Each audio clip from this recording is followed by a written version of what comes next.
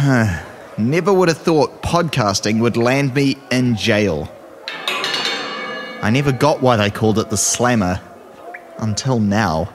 Ugh.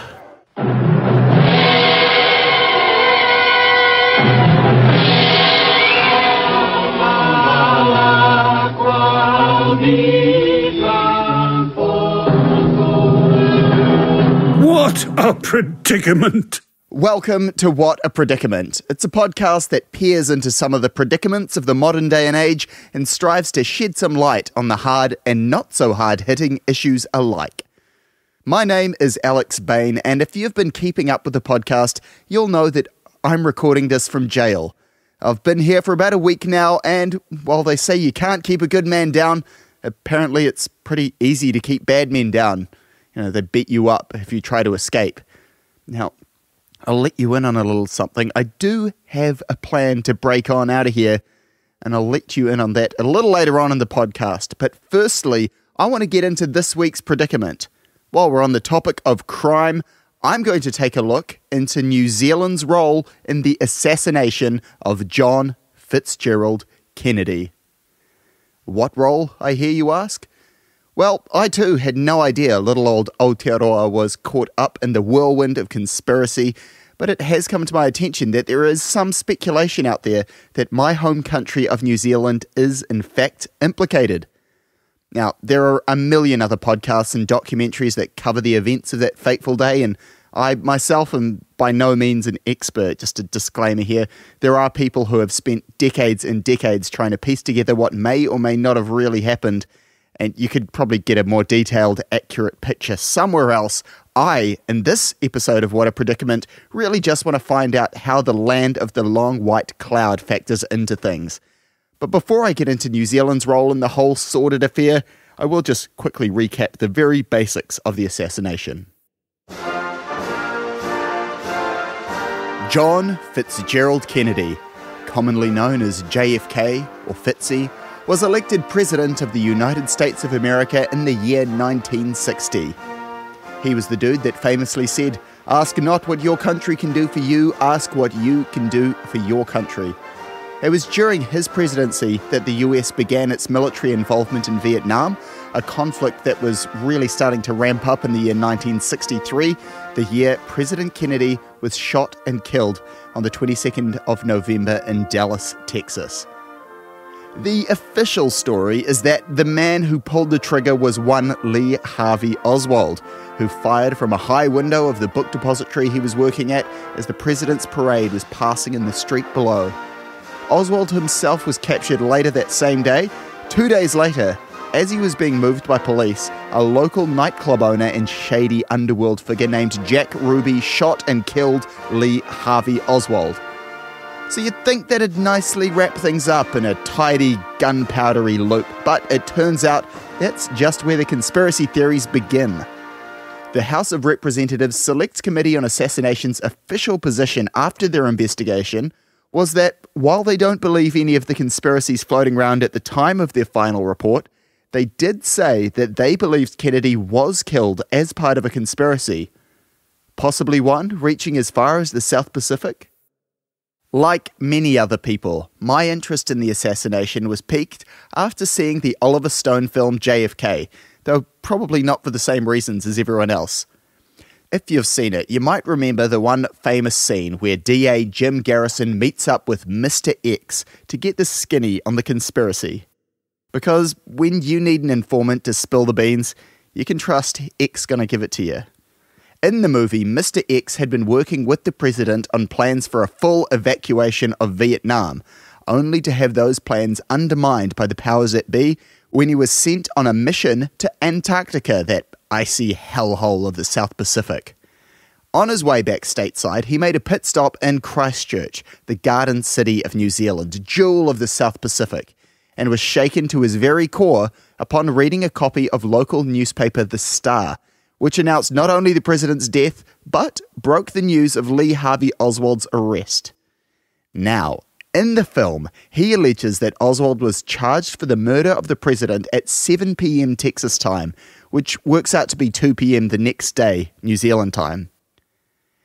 In this copy of the Star, on the front page was an extensively researched profile on Oswald covering his military history, his family, and he wonders how the Star could have already got all that background information on this previously unknown nutter hours before the same information became known in the United States. As a black ops operative, ops means operative, so just a black operative, blacks ops. As a black ops operative, X could smell a cover story a mile away, or 1.6 kilometres away, being in New Zealand. See, had his character been in Texas instead of being shipped off to the South Pole by the conspirators, he would have been the guy to secure all the security in Dallas during that fateful trip, and assures Jim Garrison that the shooting would have never happened under his watch, damn it. The facts, as presented in the film JFK, have been widely criticised as inaccurate. But where did this story about a New Zealand newspaper come from? Was it completely made up for the film, or was there a real Kiwi rag that inspired these dramatic allegations? By golly, I just had to find out. So, where to start? This was going to be one of my trickiest predicaments yet. I thought, how about with the newspaper itself? Thanks to the internet, I was able to find a digitised archive of that very issue and can confirm that the front page of the Christchurch Star on the 23rd of November 1963 did read thusly. Kennedy shot dead. Gunned down during drive through Dallas. President Kennedy was assassinated today. The president was shot as he drove through this Texas city in an open car. Police have arrested a man employed at the building where a rifle was found after President Kennedy's assassination, British United Press reported. The man, reported to be married to a Russian, shot dead a police officer as he was chased into a Dallas cinema. The Associated Press of America named the man as Lee H. Oswald, age 24. So at least that part is true. There was a Christchurch paper that ran the story of the assassination and a profile on Oswald on the date alleged by the movie. But who is this Mr. X? This is where the plot thickens. Mr. X was based on a real-life guy who really made these and more allegations about the murder and cover-up of JFK by the CIA in order to stop his interference in the Vietnam War, which they allegedly weren't quite ready to wrap up at the time. Colonel Fletcher Prouty wrote in his book, The Guns of Dallas, I happened to be far away in New Zealand at the time of JFK's murder. I was on my way to breakfast with a member of Congress from Ohio. As soon as possible, we purchased the first newspaper available, the Christchurch Star. It is amazing to reread the front page of that paper today and find all of the detail, the remarkable detail about Lee Harvey Oswald, about his service in the Marine Corps, about his living in Russia, about his Russian wife, and then the full scenario of the crime. Then one begins to wonder, understanding full well the capability of modern-day communications and reporting, who it was that was able in so short a time to come up with such a life history of so obscure a 24-year-old loner? Who fabricated all of that news? Who was at the right place at that moment to flood the whole world with all of this news about Lee Harvey Oswald when even the Dallas police weren't too sure of their man, they said, because he carried two identities, Oswald and Alec Hiddle, in his pocket? Colonel Prouty's predicament was how a newspaper on the other side of the world would be able to get together and publish such precise details about Lee Harvey Oswald at the pace and technological limitations of the 1960s. All of this information was right there on the cover of the Star a full 4 hours before Oswald was convicted of assassinating the president. The conspiracy goes that the CIA had pre-packaged details on Oswald and sent them to newspapers worldwide to frame him. But there's no way New Zealand would take part in no stick-up job, would they? To make some sense of all this, I spoke to Barry Clark, the editor-in-chief of the Star, who just might be able to answer my pertinent questions. Why did you kill JFK? What did who? I'm just thinking it must have been someone from the Star, but apparently not. I see what you mean. Oh, right, just to get the world scoop on the front page, you reckon? Yeah, well, I thought I might catch you out.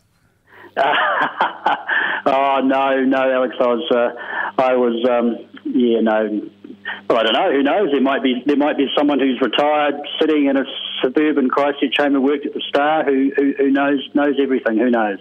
But I very much doubt it. So, how often do you get calls about this sort of thing, about the whole conspiracy? Very rarely, Alex. The last one I think was a TVNZ news crew came into the office probably about a year ago, and looked for the front page and so on and so on.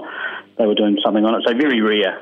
And would it be people from all over the world who contact us? No, we haven't had anybody contact us about this probably since the movie, basically, back in 1992, when it got a lot of publicity, and there was quite a lot of international interest at the time. I wasn't here then, but certainly there was a lot of interest in it when the movie came out. And Assassin says what? Did you see the movie yourself? I have, yeah. I saw the movie, and I think quite a bit of Hollywood license in there, Alex, in terms of the fact that the Christchurch Star was implicated in a conspiracy. A number of years ago, Bob Cotton, who was a reporter at the paper at the time, and then went on to be a chief reporter, since retired, Bob has had some very deep views on it, and a lot of things didn't add up with what was in the movie, in terms of when the paper was produced and so on. And even way back in 1963, news did get through very quickly. Age of the computer now. So things are pretty instant, but things were very, very quick back then. And wire services were able to feed stories quickly.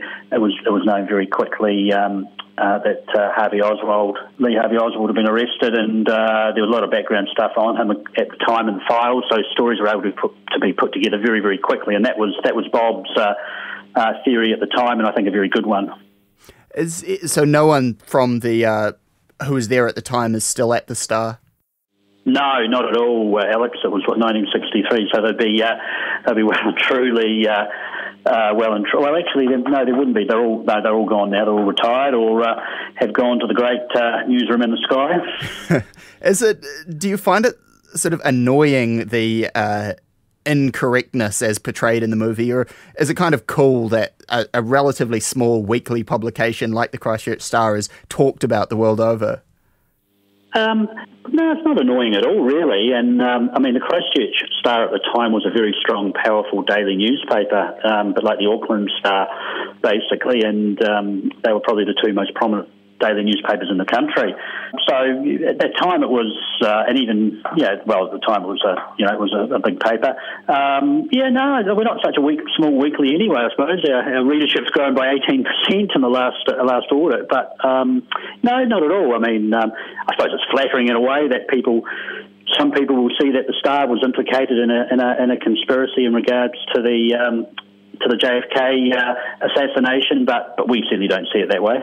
So just with your knowledge of it, and I realise you're coming in a bit later, but from what you hear around the office, what was the conspiracy as far as you understand it?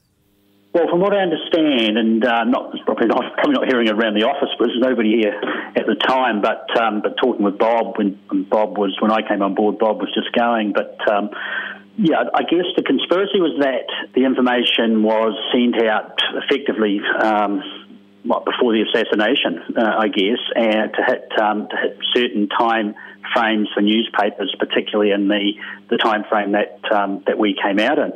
But according to Bob Cotton, the movie even got the production times wrong for the paper. According to him, the paper wouldn't have been published until 1:30 or 2:15 or 2:30 p.m. Depending on the edition of the afternoon. So the hours didn't tally as well. But as I say, it was a very good, a bit of Hollywood license, or a lot of Hollywood license. Whoa. But of course, who knows? Who knows, Alex? Yeah. Do you think there's no slim chance someone from the Star was in on the whole thing? Who knows? There might have been a CIA agent or whatever planted in the Star. Who knows? I sincerely doubt it. I just think it was, as I say, the Star was a very, very good daily newspaper back then, and basically when the assassination occurred and it started to splash around the world, the journos at the Star would have been able to put together stuff extraordinarily quickly. They were a very, very talented team of journalists and very strong, hard newsmen and women, and they would have got that front page together very quickly.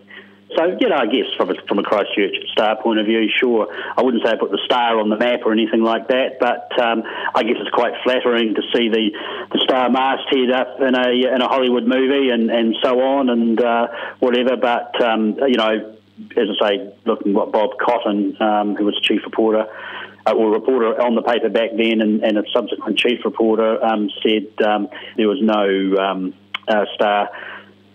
Conspiracy wasn't set up or anything like that, and it simply was just very good, quick journalism when the assassination happened to pull the front page together. So it's not even really just a case of a guy got his wires crossed about the times things were published, as much as they pretty much made it up for the film. I couldn't say if they made it up for the film. I don't know, but it certainly adds a nice twist to a movie, doesn't it? Second Gummins says what? I suspect perhaps maybe the Christchurch Star had nothing to do with the murder after all. If they had, then I think the old assassin says what would have caught him out. So you know what? I believe him. It looks like the conspiracy theorists who would implicate New Zealand did not realise a number of things. Firstly, Oswald was not such an unknown entity. He'd previously got a lot of attention over his Fair Play for Cuba campaign. Newspapers had also already written about his defection to and return from the Soviet Union, which is big news for a former US Marine during the Red Scare. Newspapers keep biographical info like that stored away in files called morgue files. That way, when these people of note crop up again, all of the information could be easily pulled up and transmitted around the world by way of the teleprinter. And of course, because the assassination of the leader of the free world is fairly big news, editors at the Star worked at breakneck speed to try and get that issue together. Bob Cotton, who Barry mentioned in our conversation, is a former chief reporter at the Star who worked for the publication at the time that all this went down. His version of events is that Oswald was taken into custody at 8:50 a.m. New Zealand time. The international press knew of Oswald being in custody by 10 a.m. and could start pulling up all those morgue files and dishing all the dirt. Now, Colonel Prouty had assumed it was a morning paper, but the Christchurch Star was published in the early afternoon. Bob recalls that even in 1963, well before 4G, global communication was fast and effective. The paper would have been published around 1:30, 2:15 p.m, plenty of time to plaster Lee Harvey Oswald's mug on the front page. Put simply, to counter Colonel Prouty's claims that the Star couldn't possibly have all that information when they did, it seems like, yeah, they could. Good old New Zealand reporters, eh? And that was then, with early 60s technology. Just think, with today's technology, how quick a Kiwi could have a podcast episode up about the assassin. Could have been the greatest episode of What a Predicament ever. Instead of this one, which is like a C+, B-, B. Let me know by rating and reviewing on iTunes. Anyway, now, when the glorious nation of New Zealand is mentioned by one of your conspiracy nut mates, you can shut them down and say, hey, get out of it. Who the real assassin was, who helped them, and how many bullets they used to do it has been the topic of much discussion over the last 52 and a half years, and I don't honestly know who did it, but I feel confident now that it wasn't the country of New Zealand. However, to this day, the CIA still has not declassified some of the documents related to the assassination. The statute of limitations on those documents are up next year, and they're set to be declassified. So, unless whichever new president the US gets stuck with decides to veto their release, we might all finally know the truth as soon as next year.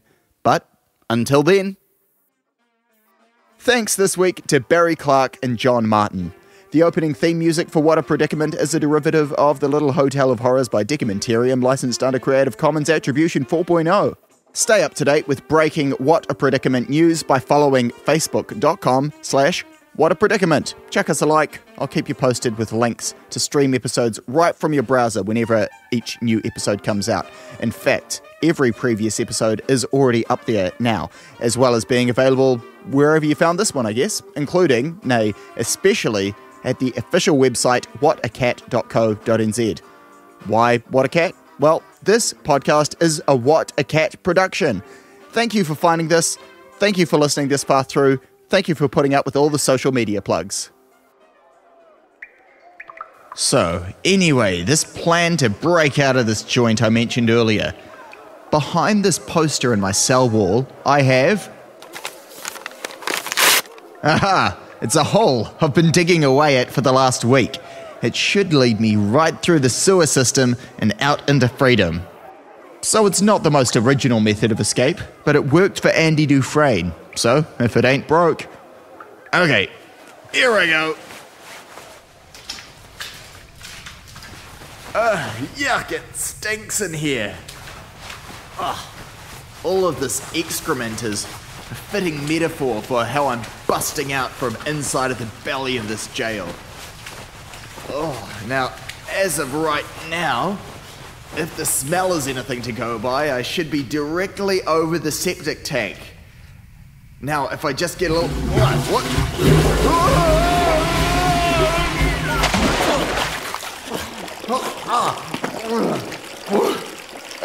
Well, that was an unexpected turn of events.